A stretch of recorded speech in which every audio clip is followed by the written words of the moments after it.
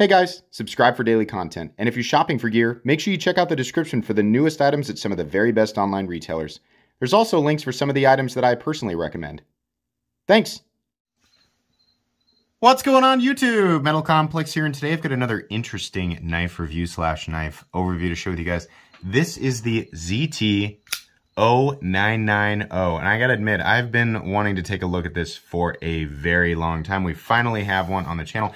It is available. I will link this right down below so you can check the knife out. If you want this specific version, this is the, it's a USA-made blade exclusive version with the laser work with the Sasquatch feet and the Sasquatch logo. So you can check this and other various interesting custom versions of ZT knives and lots of other knives at USA-made blade. This was sent to me by Just Here for Gear on Instagram. Let me show you guys his logo right there. There we go. Just Here for Gear on Instagram. Thank you so much for sending this in. I appreciate that. It's because of people like him that I'm able to bring you guys daily knife content. It's also because of my generous patrons. Thanks so much for supporting me. There's a link for Patreon right down below, and please make sure to follow me on Instagram at metal_complex. Let's go ahead and get a measurement of this guy. So overall length of the ZT-0990 is coming in at about 7.5 inches overall. Blade length is coming in at about, I don't know, it's about 3.3, 3.4. Cutting edge is coming in at 3.25. How about some size comparisons up against the Ontario Rat Model 1 and Rat Model 2? This is definitely closer to the size of the Rat 2. It kind of has a full-size knife appearance, right? But at 7.5 inches, it just doesn't feel like I mean, it's still in full-size knife territory, just not quite as big as some people might think. How about up against the PM2 and Para 3? Shorter than the PM2, a lot closer. In fact, it's only a 1/4 inch longer than the Spyderco Para 3. Last but not least, the Benchmade Griptilian, or in this case, the Ritter Hogue, and the Benchmade Bug Out. Very close. In fact, almost identical. I think it is. The Bug Out, 7.5 inches. Overall length to the Benchmade Bug Out. It's just got a wildly different profile. How about thickness? Up against the Spyderco Para 3. You can see here, not a super thick knife. I would say at its thickest point, it's still just a little bit thinner than the Spyderco Para 3. Length and height up against the PM2 and Para 3. You can see here that lengthwise, it's really almost no different than the Para 3. Certainly nowhere near as tall as either, and it's way shorter than the PM2. So yeah, it shouldn't be too bad to carry. Let's go ahead and get a measurement of blade stock thickness here. Blade stock thickness on the 0990 is coming in at, sorry about that, there's a hair on this today, 119, so about 120 thousandths. I'm going to get rid of that so that that's not in the next upload. And let's take a look at what this is made out of. So a lot of you guys know, a lot of you clicked on the video already knowing this and you just wanted to comment on it. That's fine. Yeah, the materials here are CPM 20CV, which is great, carbon fiber, which is also great, and not titanium, but steel. That's right. All of these parts are steel. Pocket clip, the part of the frame that's got the stop pin mounted, and even this sort of overlay / frame piece thing right here is also steel. Same with the liner lock. This is based on the 0999, which was a factory custom ZT, long gone, very expensive. All of those parts were titanium. That knife had a lot more work that went into it, and it's kind of more of a collector knife. Yeah, you can use it, but it was more of a collector's knife. So this is like paying homage to that. But yeah, that's what we're looking at for materials. There's a lot of milling on this. There's milling all over the place. So it's still, despite the fact that it is steel in combination with carbon fiber and not titanium, the weight still ends up being a little shy of 3 ounces, at least by by my scale, which on this channel means that it's ultra lightweight, anything that's under 3 ounces. And, even by, other people's standards who are really big into ratios, that's under 1 ounce an inch, So keep that in mind. The ratios are all still good there. Believe me, we're going to talk about those steel parts.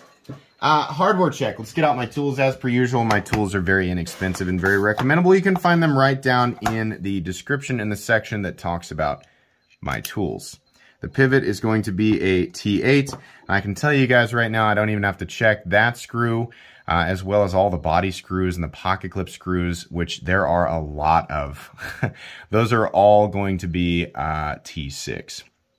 Actually, say there's a lot of. There's 2 more than what I prefer to see. So just make sure that you have some quality tools and that you have a place to put your hardware, and you should be okay. Okay, let's go ahead and move on here. So this is, like I said, absolutely paying homage to the 0999. This is a $220 US made knife, and it is a bummer that these parts are not titanium. I probably should have just gone ahead and said that right at the beginning, right? But that's what, you know, a lot of people are thinking is, why weren't they titanium? This part back here, and again, it's like for people wanting to make the argument, well, they did it in the 0999 and it was fine. How many people are taking the 0999 out and using it? Probably not very many. And the people who did probably didn't use it the way they normally would, you know, with a knife. Titanium is strong. It's very corrosion resistant, right? But mainly the reason that it's used on knives, and it depends on the geometric form that it takes and what it's actually doing, right? It's for the balancing properties. You get good strength to weight ratio with titanium, and you can obviously use it as a frame material, right? But when it comes down to a piece like this, it's floating narrow piece, right?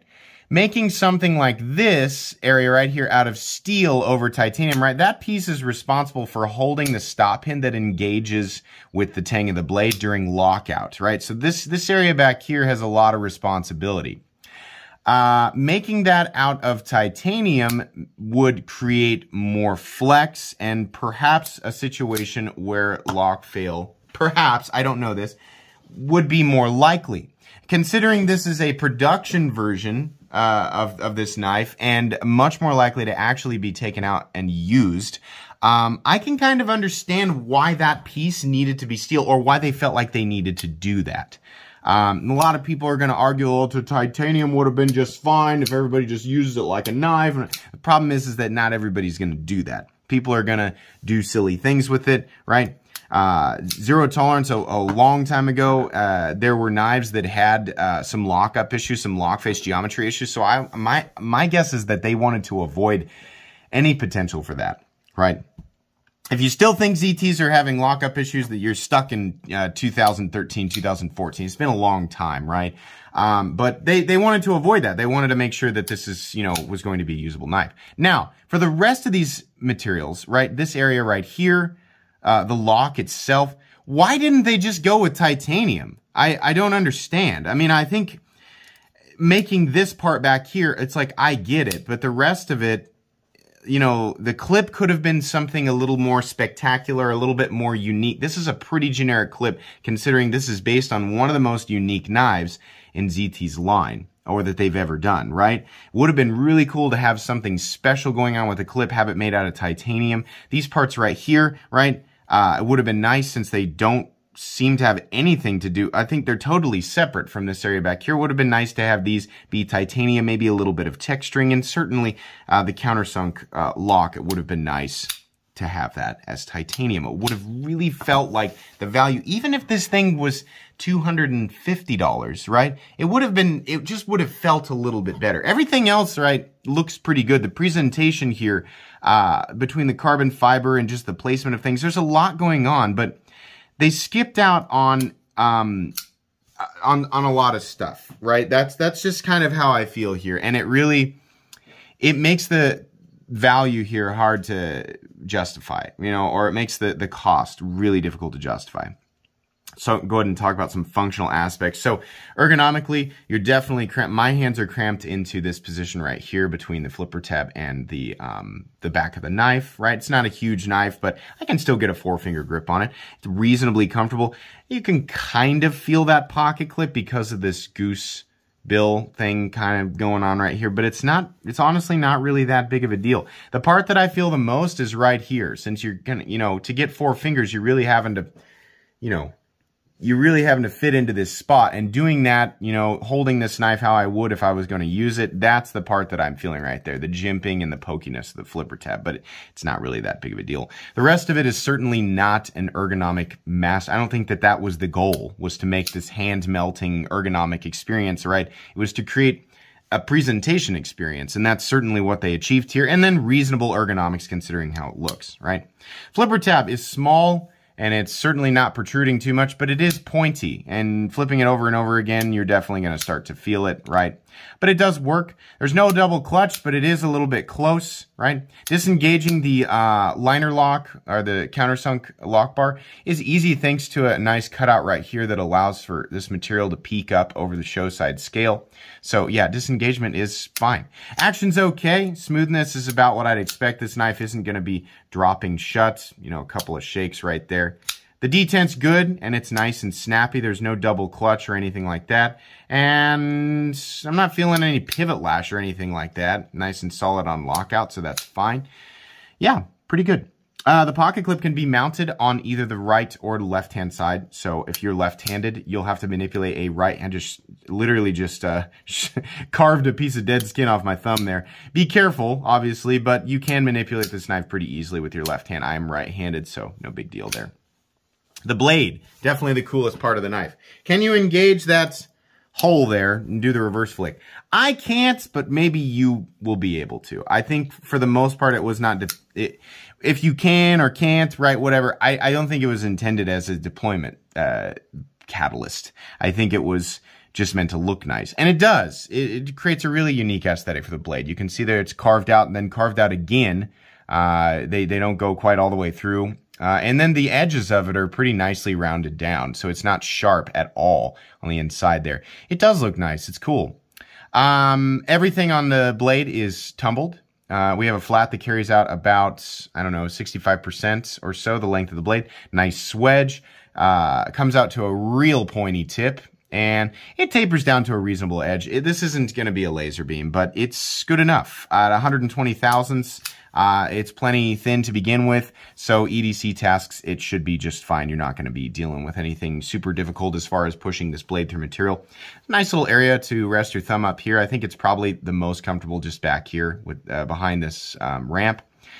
The front side of the blade doesn't have anything, which is nice. On the back side, we have the in-house designer logo right there. We have 0990 Kai USA, CPM 20CV, and then the serial number. Something that a lot of people are going to point out right away is, oh my gosh, the detent hole is completely and totally exposed in the lockout position, which isn't good. Why? Because when you're cutting, right, you can get debris in there. And if you get debris inside of the detent ball hole, then it makes it a little bit more difficult for that ball to sink in the appropriate to the appropriate depth when the blade is in the closed position, and that can technically affect your deployment. The other thing that's weird is that the detent ball path is also exposed when the blade is closed, which can also affect action because that ball will ride on that path as the blade is deploying. So I mean, many of us have experienced, a lot of people, you know, with knives running on bearings or phosphor bronze or whatever,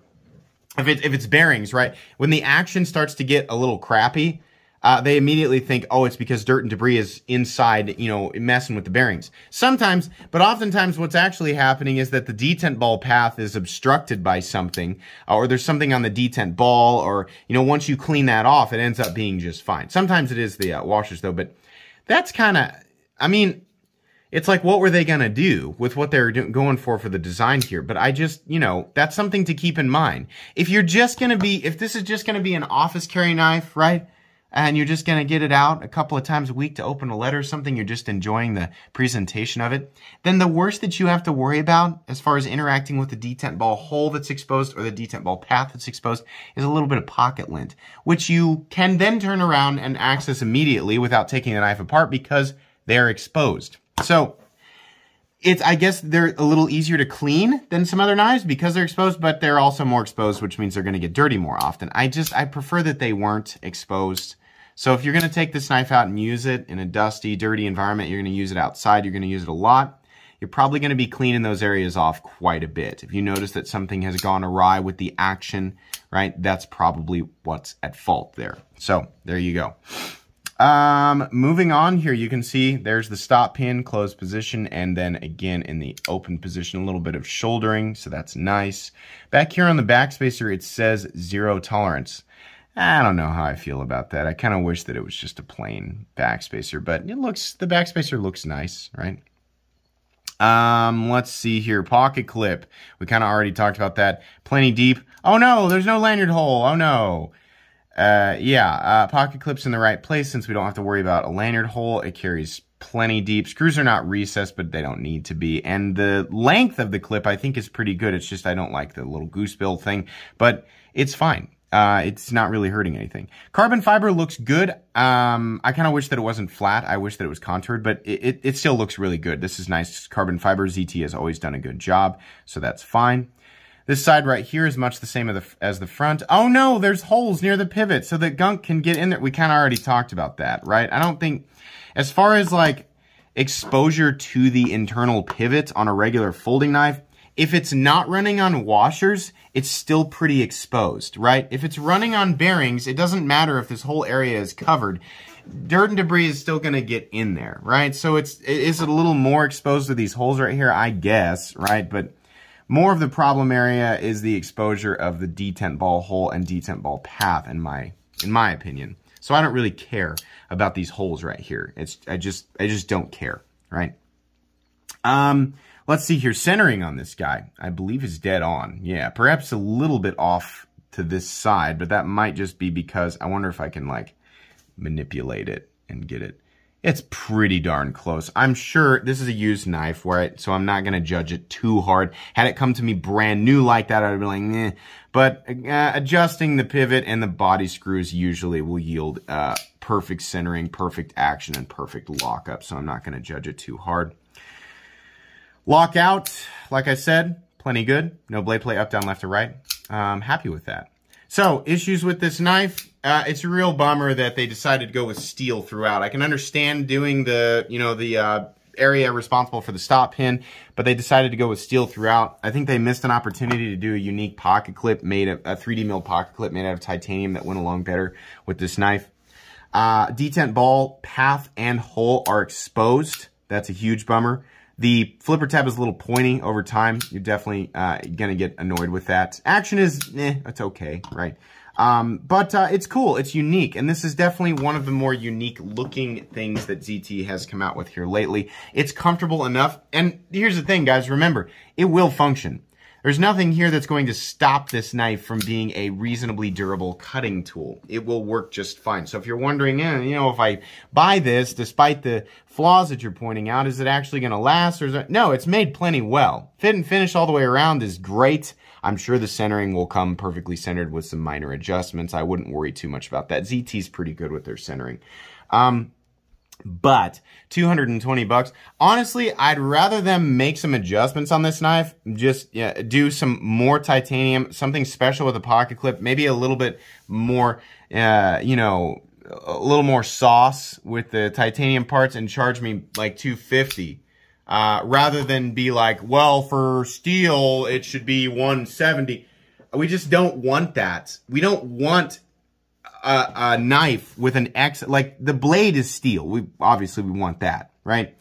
But I don't want a ZT knife with excess steel parts. I just don't want it. It's not even a matter of like, what should the price be? It's, listen, if you had to use steel back here, okay, but the rest of this should be tight. That's just what, that's what buyers expect. That's what people buying ZT knives expect, especially the people who are, if you're gonna design this knife paying homage to a knife that only knife enthusiasts are gonna know about, right? The 0999, those are the same types of people who don't want steel on a knife. As far as the frame goes, they don't want steel parts, right? If they're gonna pay $220 to $250 for a knife, they want something they want more. So I'd say charge us more and do something a little more interesting with the materials and the form that the materials take. It's a US made knife. It's obviously going to be expensive, right? But I don't want to sit here and be like, it should be less for the material. This is what we expect from Zero Tolerance between $200 and $300 is 20 CV, carbon fiber, and titanium.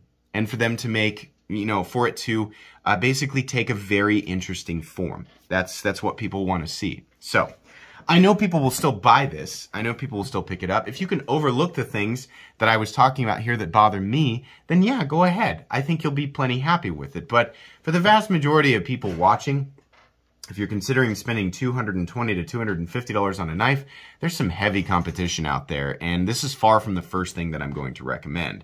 It is still really cool, though. I mean, it's still something that I'm like, yeah, I wanted to get my hands on it and look at it, right? And I'm glad to say that it does function the way I expect a nice ZT knife to function. This will be going in my ZT Knives playlist, so you can check out everything that I have ever talked about on this channel that has to do with ZT. Thanks again to Nate for sending this in. Did I say that right? Is it Nate? Yeah, Nate. Thank you very much, Nate, for sending this in. I really appreciate that. Please make sure to follow me on Instagram at metal_complex. If you enjoyed this video, leave a like. If you'd like to check out my other content, I do, of course, have lots of videos of knives that are either expensive or inexpensive that I do or don't like, so check those out. And if you enjoy all my content, go ahead and click on that Metal Complex logo right there and subscribe because there's definitely more coming. Thanks again for watching, everybody, and have a great day.